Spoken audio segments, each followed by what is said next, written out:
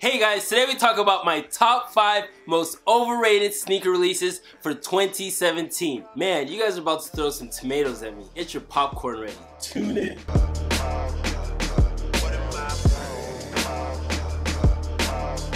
Hey guys, welcome to CASASTATION, where we talk sneakers. My name is Zoe, and if you're here for the first time, make sure you hit that subscribe button and even that notification bell so you don't miss any dope sneaker content. So the topic you've all been waiting for, my top 5 overrated sneaker releases for 2017. Let's get straight into it, people. So number 5 is the Adidas Yeezy 350. Halfway. Guys, I know a lot of people are crazy hyped over these sneakers, but what are they? Socks on boost. Like, I'm not, like, have you guys ever seen me wear a Yeezy 350 boost? No. Why? Because I don't like them. They're overhyped, and I think that people are going overboard with these sneakers. I know, I'm hashtag ranting, but guys, if Yeezy did not wear his Adidas Yeezy 350 boost, I guarantee you guys, nobody would be wearing them, nobody would be talking about them. You ain't got the answers, man. To me, those sneakers are equivalent or analogous to the Nike Roches, but they're on steroids. Obviously, they're more comfortable, obviously, they're better, but they're the same thing. Knit sock on a sole, period.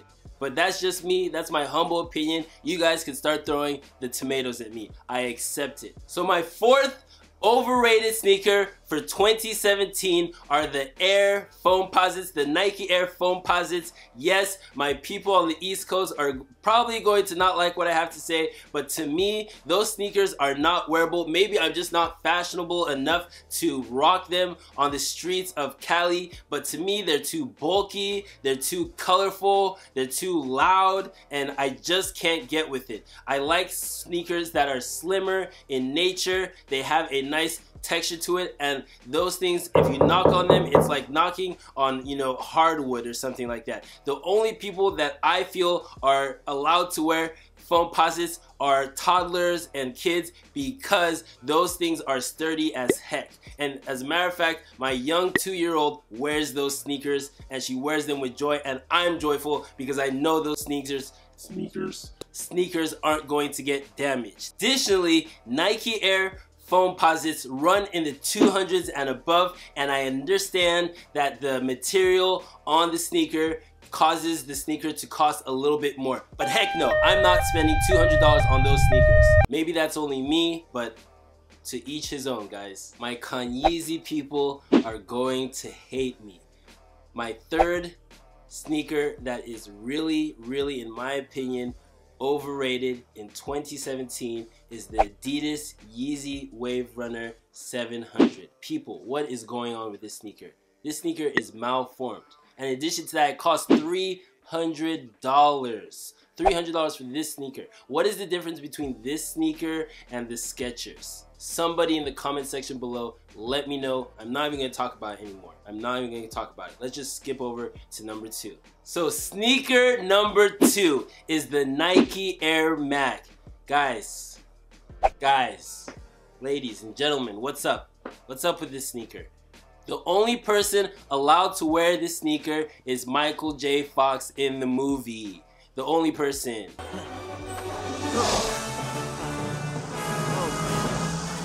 He's on a hopping pole. Like, this is not a practical sneaker to be wearing on a daily basis, and in addition to that, the price point.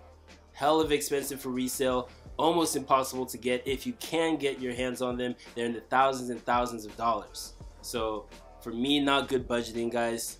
Let's go up to number 1. So number 1 is the Balenciaga Triple S Runner.